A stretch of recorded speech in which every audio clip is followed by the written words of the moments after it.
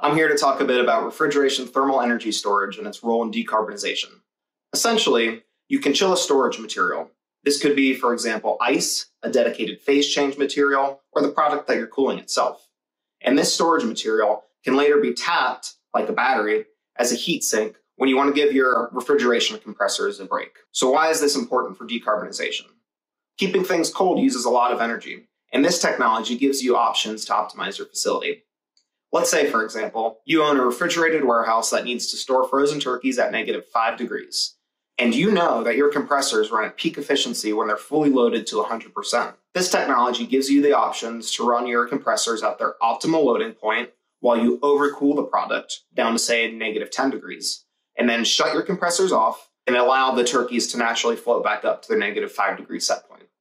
In this scenario, you never have to deal with inefficient part loading of your system, and you can maximize energy efficiency. One final benefit to this technology is in the ability to choose exactly when your compressors are running.